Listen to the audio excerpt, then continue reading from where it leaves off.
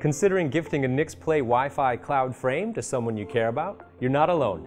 Our frames make perfect gifts for bringing families closer. If you want to go the extra mile, help your loved one set up their new frame. Here's a quick guide to what you'll need to do. 1. Unpacking the box. Unboxing is the fun part, so maybe you'd like to leave that to your recipient. Now, once the frame is out, you can balance it using the bendable stand that is attached. And you can position your Nixplay frame upright or on its side.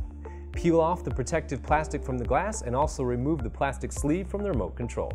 Next, plug in the cord to the stand and the other end into one of the adapters provided. Plug this into the mains and the frame should turn on. Using the remote control, follow the instructions on the screen to set up to your Wi-Fi. 2. Activate the frame online. Next, you'll need to activate the frame. You can do this on the Nixplay app, which you can download from Google Play or the App Store, or you can do this via our website. When prompted, enter the frame's serial number, which appears on screen after you've connected it to Wi-Fi in the app or online. You are now almost ready to start using your Nixplay digital frame.